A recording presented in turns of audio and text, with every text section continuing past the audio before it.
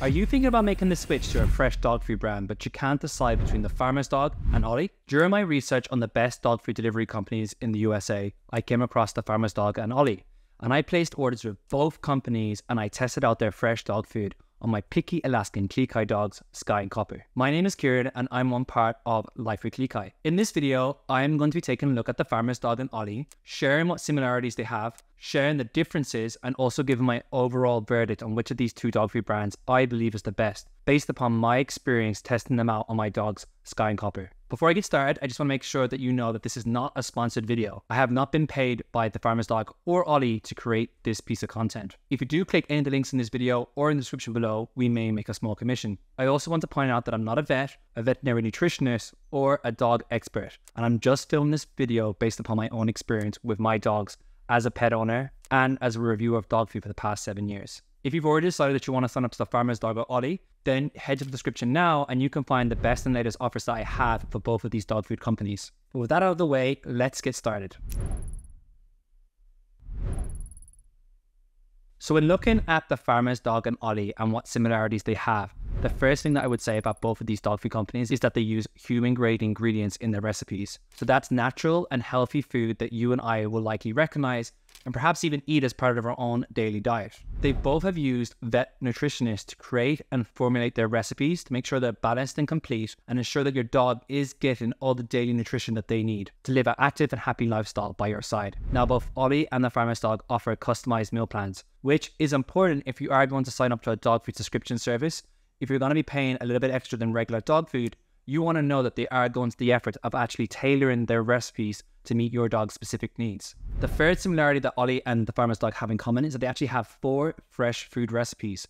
So I'm talking about home cooked style meals that the Farmer's Dog and Ollie have created. So these are typically meals that you're going to have to store in your freezer and defrost on packages in your fridge and then serve direct to your dog. As someone with a picky eater, I think 4 recipes is decent variety, although it could be better. I have previously discussed how other dog food brands that I used to use in the UK have over 10 different recipes, which was great for a picky eater like Skye. But the Ollie and the Farmer's Dog both offer 4 fresh food recipes. So those are the 3 standout similarities that they have in common when I was reviewing and testing out their dog food. But if you're watching this video, you're probably going to find the differences more interesting and perhaps more compelling when it comes to making a decision between these 2 fresh dog food brands. So let's move on to the differences. What I'm going to do is break it into 2 sections. I'm going to take a look at what the Farmer's Dog does better than Ollie, and then I'm going to reverse it and take a look at what Ollie does better than the Farmer's Dog. So let's start with what the Farmer's Dog does better than Ollie. So if you are making a switch to fresh dog food, one thing that you're going to need to keep in mind is that it is going to cost more than your traditional pet food that you'd find at your local supermarket or your pet store. So you need to factor that into your budget. Having said that, the Farmer's Dog is by far the cheapest of all the fresh dog food brands that I've reviewed. At this stage, I've been back in the US for almost a year and I've reviewed around 8 to 10 different fresh dog food brands as part of my work and as part of this YouTube account. And I found that the Farmer's Dog is significantly cheaper than most of the fresh dog food brands that I have reviewed. So for a 30-day price, my Farmer's Dog subscription worked out at $153.90. That's to feed both Skye and Copper, the Farmer's Dog. However, when I signed up to Ollie, their dog food cost me nearly $220 a month. So that's a difference of almost $70 a month. And if you do the quick math, we're talking about nearly £850 over the course of a year. That's a significant saving. So that is my first big difference in favor of the Farmer's Dog.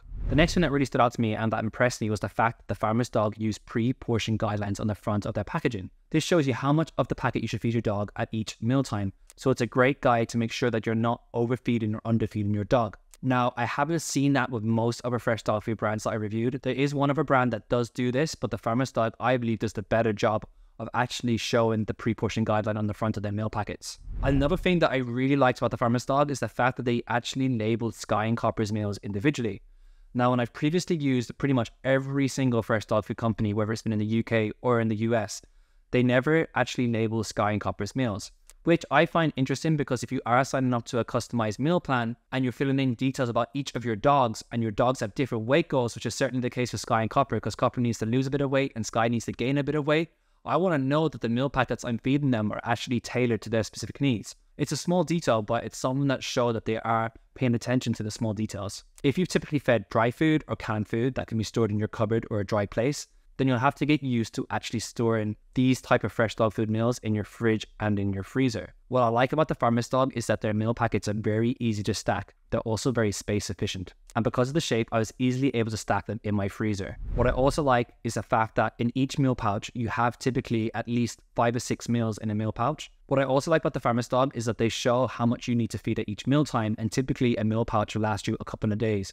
So you need to have less meal pouches in your fridge. So it's definitely more space efficient, and I didn't have to have loads of meal packets defrosting in my fridge, taking space. Finally, the big difference with the Farmer's Dog compared to Ollie was the fact that my picky eater Skye really loved the Farmer's Dog, and she happily finished all her Farmer's Dog meals, and that was a big bonus to me. If you're familiar with our channel, you know that Skye has been a fussy and picky eater in the past, so the fact that she finished her Farmer's Dog food was a big indicator that their meals are really tasty and full of flavor. So those are the differences that were in favor of the Farmer's Dog. Now let's take a look at what Ollie does better than the Farmer's Dog. So when I was testing out Ollie, there was 2 areas where I felt like they really excelled. The first is the fact they don't just offer fresh dog food, they actually offer baked recipes too. So if you want to give your dog a different texture at mealtime, you can also use baked food on top of the fresh dog food and combine them both. And by doing this, they've actually added 2 more recipes to their overall selections. You can pick from 2 baked recipes and 4 fresh food recipes and then combine them. You may find that if your dog has typically eaten dry dog food, then perhaps combining fresh food with Ollie's dry food will actually help transition your dog onto Ollie overall. The second thing that I really liked is the fact that Ollie do provide a meal container and a scooper. Now it's important to point out that the scooper is not pre-portioned, so it's not a scooper that you can use to scoop out the correct portion out of the meal packet or out of the meal container when you are getting your dog's food and putting it in the bowl. What I like about the meal container is that there's nothing worse than having half-open fresh dog food meal packets in your fridge, creating a bit of a mess. So I would love that I could actually store Ollie's half-open packets back in the meal container, or just completely empty the meal packet and put it all in the meal container, and then there was no mess or contamination in my fridge. So those were the 2 areas where I felt like Ollie excelled. What is my overall verdict? So overall, based upon my experience trying both the Farmer's Dog and Ollie, I would personally recommend the Farmer's Dog if you do have a picky eater and you're looking to introduce a fresh dog food format to their diet after using kibble or wet food in the past. The biggest factor for me is the fact that Skye and Copper visibly enjoyed the Farmer's Dog more than Ollie, so that's why I would recommend them if you do have a picky eater. But there was also some other factors, like I've already mentioned, the fact that each dog had their own meal packets labeled, so that gave me confidence that their meals were truly tailored to help them meet their weight goals. I like the fact that they also had that pre-portion guideline on the meal packet, so I knew how much to feed at each mealtime. And I also like the fact that they're one of the more affordable fresh dog food brands of all the ones that I've reviewed. So if you are planning to switch from traditional dog food to fresh dog food, then like I said, be prepared because it will cost you more. But the Farmer's Dog is a good entry point, and if you're just starting with this particular pet food format, they could be a good place to start because they are the most affordable of all the ones I have reviewed.